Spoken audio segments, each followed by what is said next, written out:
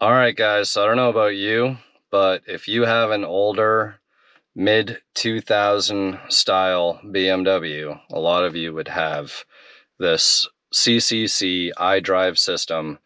This one is in my 2006 E60 M5, and the screen is actually like delaminated, if you will. It is faded, and you can barely see it. Like, everything still works. I can still hit the menu and go in like communication and entertainment and all that other good stuff.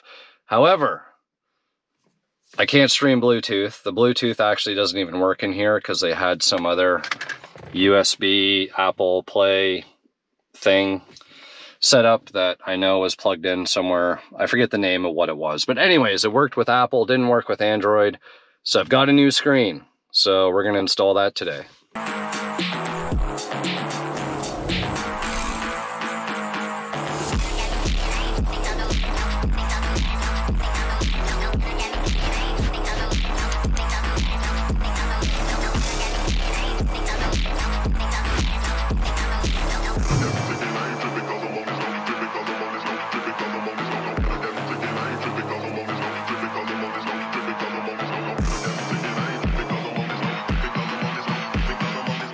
All right, so here is my beast, 2006 E60 M5, Interlagos blue on black, SMG, and got, where is it? Over here, I actually have an Alpine white E60 manual car. Get into that later. Here's a pile of parts. But the important part for today is in this box. So let's get this box somewhere where we can dig into it. So I can't remember if I got this from ECS Tuning or from Turner Motorsport. Either way, they are available through either company. And this is hopefully going to be a straightforward procedure. So I actually ordered a different version originally from a company out of Australia, and I forget what their name is. And they had my money for like a month and a half, and they kept saying, oh, they're gonna come in next week. They're gonna come in next week, waiting from our supplier. And you know, it was $100 cheaper. So I don't know if it's the same quality, but I was like, you know what? If it's $100 cheaper, and this was a pretty cheap car to buy, so I'm trying to keep my overall investment low on it. And yeah, I was just tired of waiting. So anyways, let's open up this box, hopefully. There we go. So this came to $541 with Texas sales tax. Gotta love tax. And this is what we have inside. Bunch of wires that are hopefully plug and play. All right, and looks like we have instructions. It was from ECS. Oh, look at this, they even have WhatsApp. ECS, you just gain more respect from me. I love WhatsApp support. Got some more inputs and whatnot, and then probably most importantly, the screen. And this has some weight behind it. Looks pretty nice. So I'm gonna go through the instructions real quick, and then I will paraphrase, and hopefully we can get this installed quickly and easily. Okay guys, I have like briefly gone through these instructions, and they're not very clear. So you need to determine the type of system you have, and I think these are probably generic to if you have CCC or CIC, Evo, NBT, all this stuff. So of course we're here. So we have an independent CD, DVD slot, iDrive with silver color, CCC 9 square UI. So that's us. Now here, it's telling you everything that comes with it, right? And then we have a CCC 10 pin And then it's telling you what the other systems have in terms of other pins. Again, so these are just generic because I guess they're too lazy to print off independent instructions or individual instructions as per the unit that you're dealing with. So I'm going to start with trying to remove this old screen. And I have a feeling I'm going to need my little kit to get in there. So of course I got everything laying on my lap. Put this up here.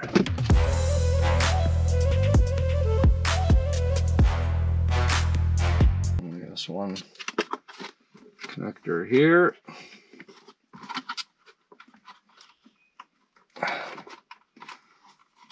So I guess I could have always just got another screen since this one's not very good, but I want to be able to stream Bluetooth. I have a feeling this might end up going like behind the glove box. Or reverse in, speaker. So this is going to go in here.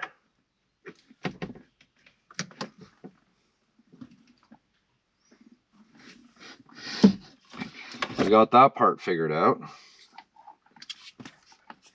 This is going to go in line with something. We got to find out where that lives.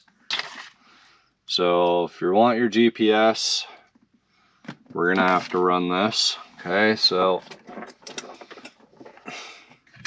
we'll get to that in a moment. I'm going to pass sort of some of this stuff over to towards the passenger side because I have a feeling that's where we're going to be working.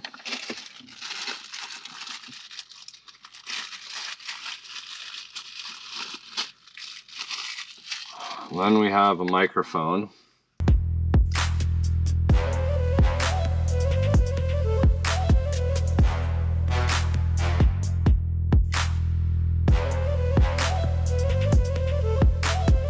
Here's that other box that I was telling you guys about. It is the Grom MST4. And yeah, so this is going to be removed.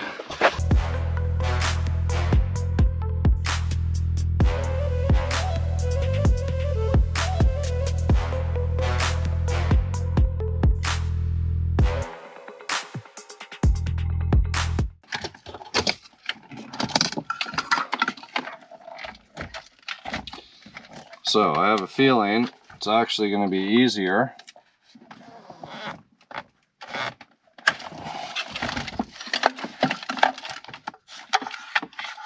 What a mess. I know some people like absolutely hate wiring. Well, there's a bunch of wiring to deal with here, so. Okay, I'm gonna unplug that speaker, unplug that microphone. Audio output. So, what we need to do here is find a way to get this stuff from down there up to there.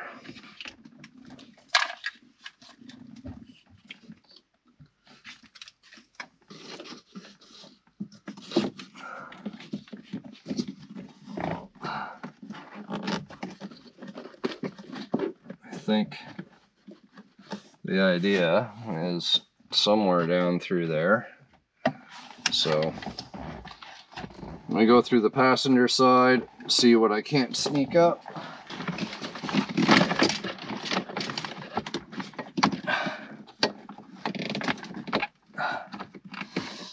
Well, the only problem is, well, there's enough room. Barely, but there is. I think. There you go. So, what ends up happening now is this is going to plug in here.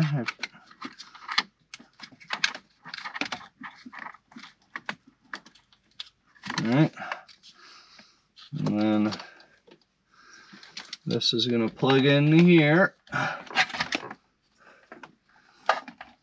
I'm going to go back to the other side.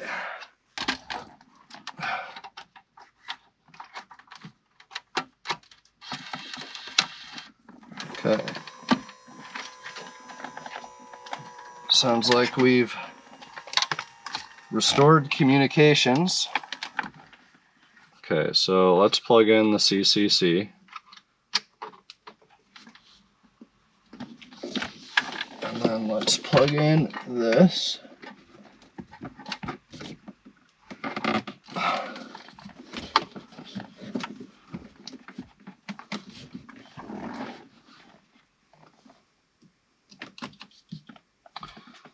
And let's see if we can get something. Look at that.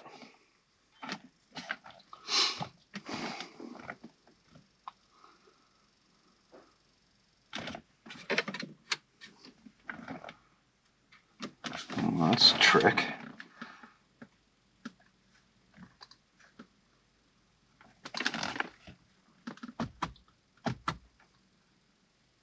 Pairing.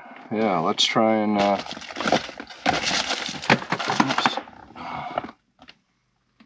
Love to know where my phone is now.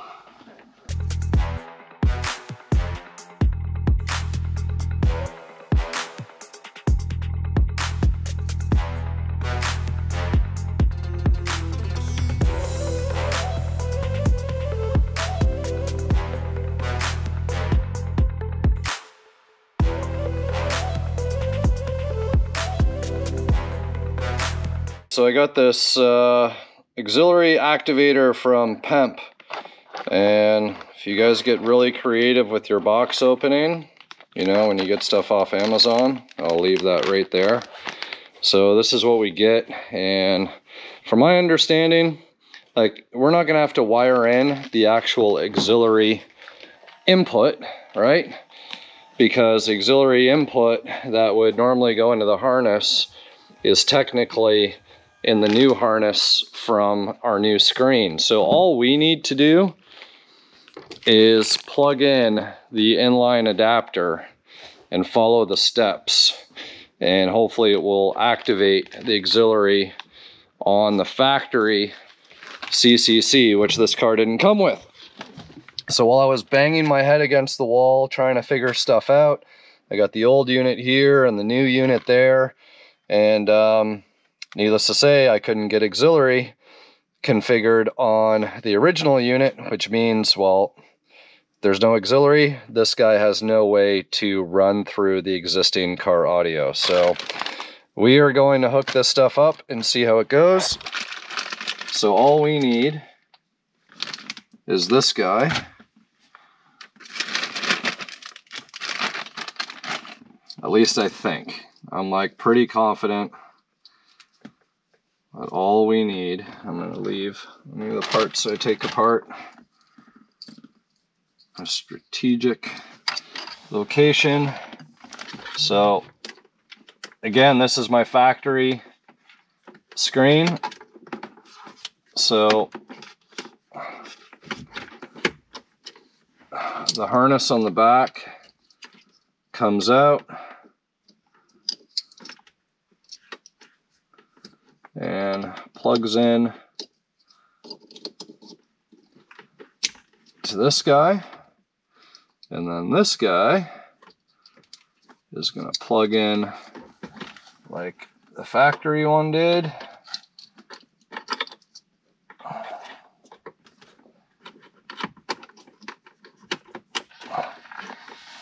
Can actually hear stuff connecting. And then we're going to take this guy and we're going to plug this into here. Boom. All right, so we are all connected. Whoa. I'm going to watch the tutorial again on my phone, wherever my phone is. They say start the car. I'm not going to start the car. We're just going to do accessories to where the screen comes on.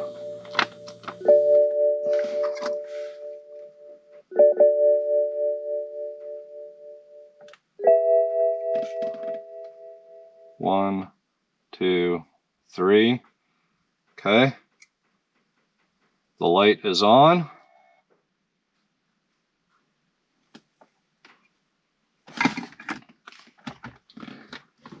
Let's go to my screen here.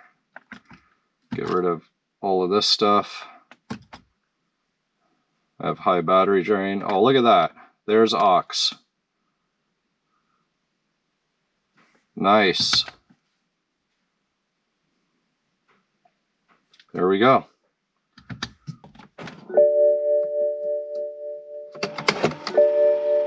Okay, so we're going to turn that off now.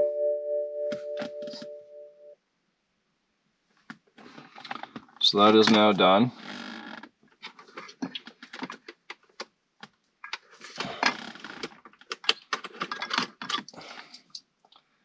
So we don't need that anymore.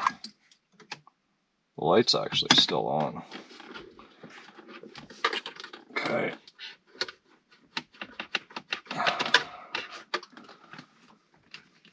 Okay.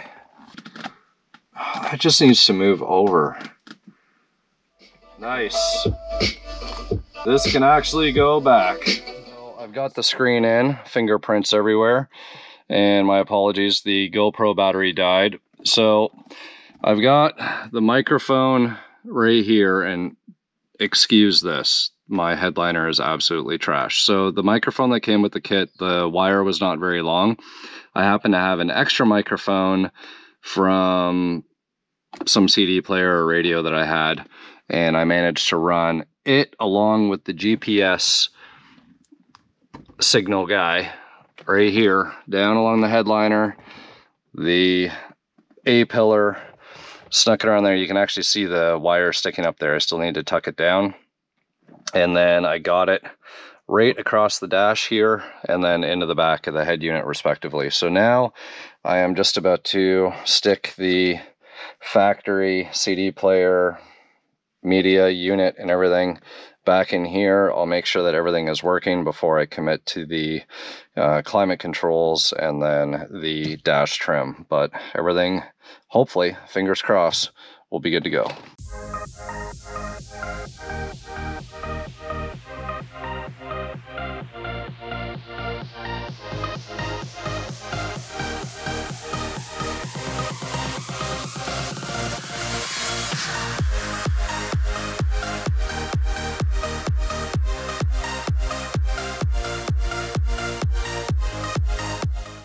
Does it sound okay? It's okay. It's like very faint. I have you on maximum volume. Oh, alright. Well, I'm testing out Bluetooth. That's it? That's it, and I love you. Okay, I love you too.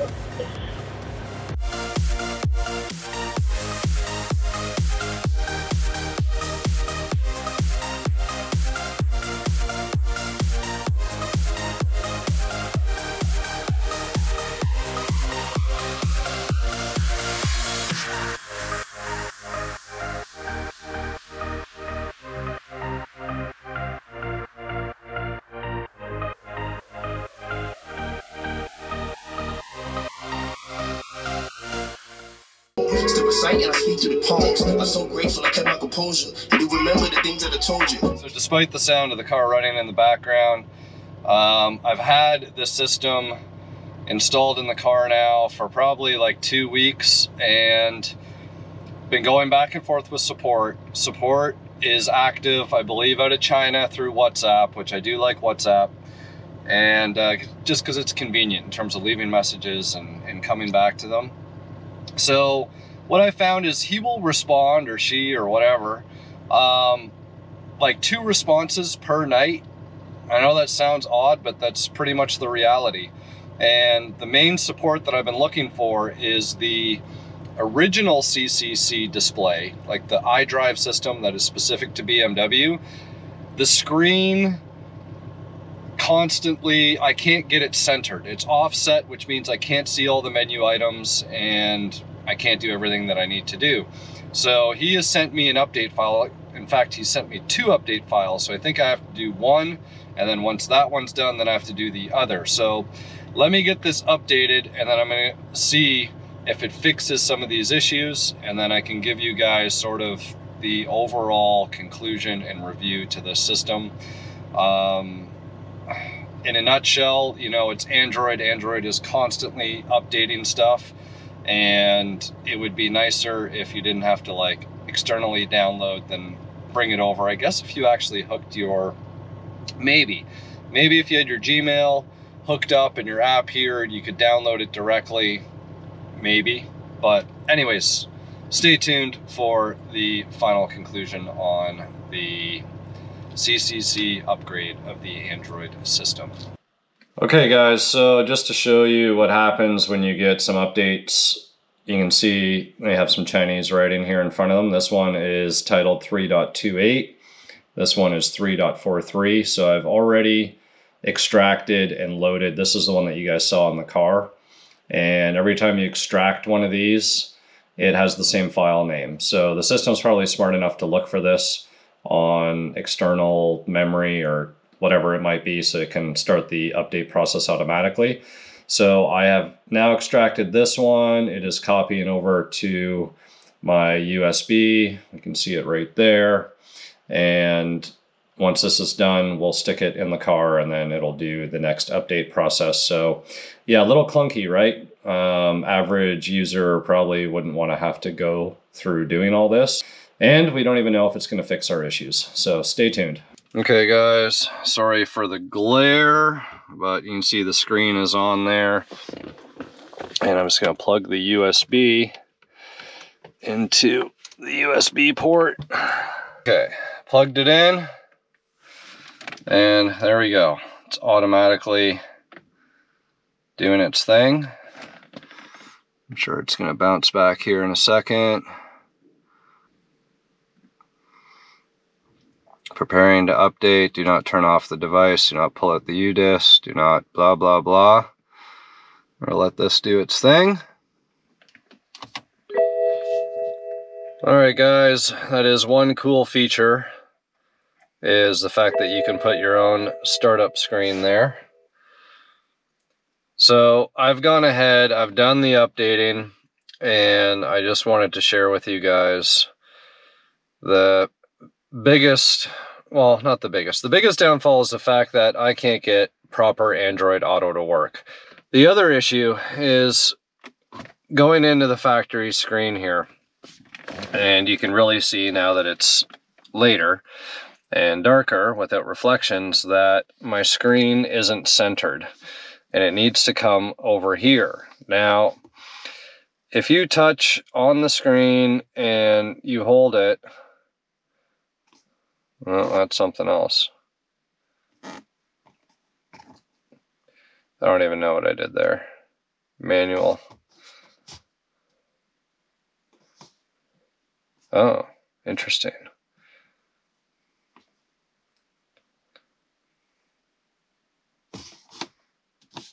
Okay, I don't know what I just did there, but I have split screen. Okay, now things sort of make a little bit more sense. Right? So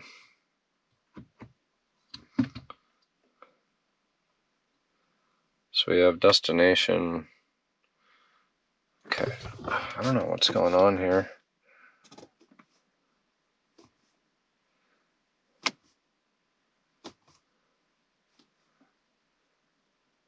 Okay, 800. So this is like manual select stuff here. Now we're in the 1280. So if we go over here, okay, this is actually working.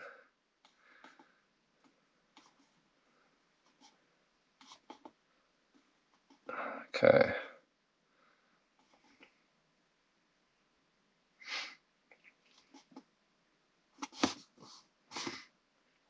Okay, let's...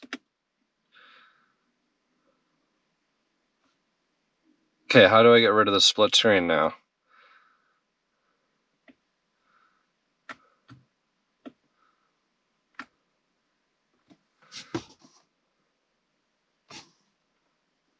Oh.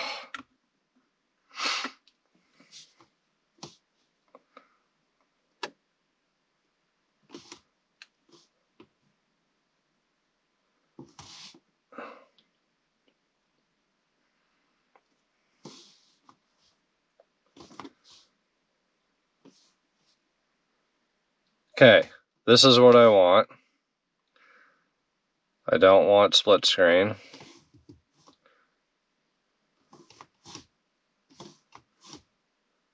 Whoa!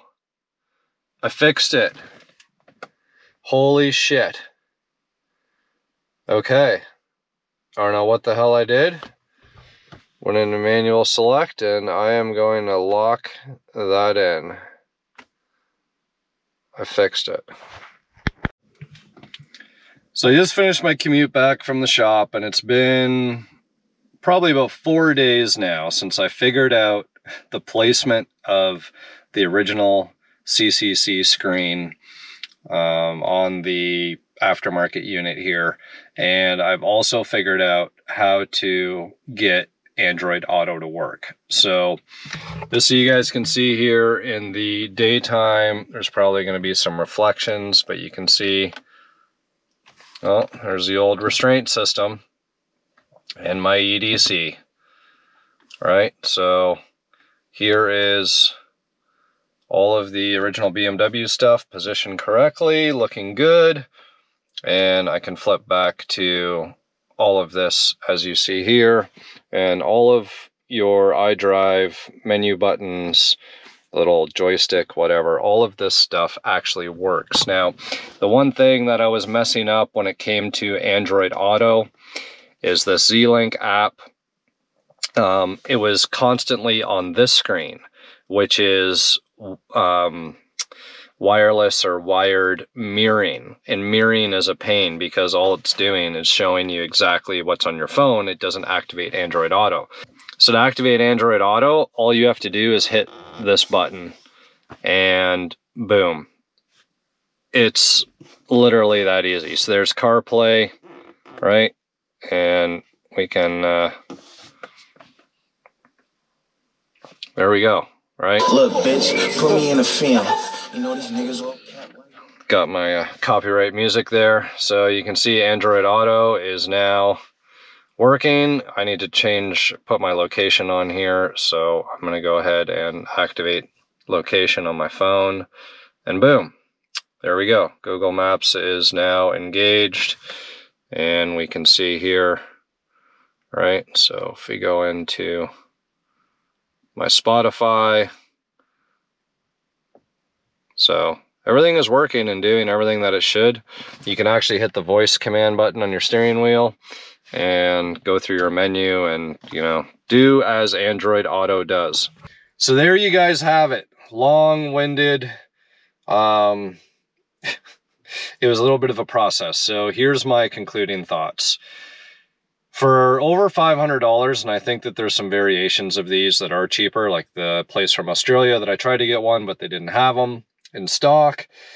And I think there's a couple other buyers, or sorry, I think there's a couple other sellers on Amazon that you guys could research, but I think it's, at the end of the day, all the same stuff.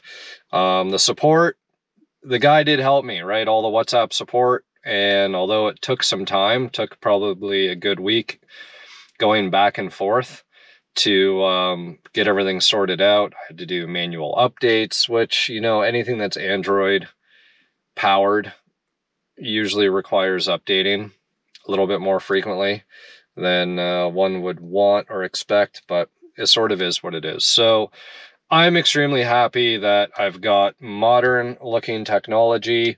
It's fixed the, you know, look and feel, because even the original BMW CCC system, right? So if we go into that, like even this, the resolution and everything else is a lot more crisp looking, and it just looks nice, right? And you can go through and use your radio and do everything as you would normally. And that's all really nice because, you know, if you're trying to configure your M mode or anything else, you want to be able to have access to the original screen. So that's it, guys. I'm hoping that this will possibly help somebody else out who's on the fence, looking at possibly buying this unit. You know, otherwise you could just do the aux cable right? And do the old school stuff. So it's sort of like $50 versus $500. Choice is yours. So hopefully you enjoyed this video. We'll see you back here next time on the Infamous Project.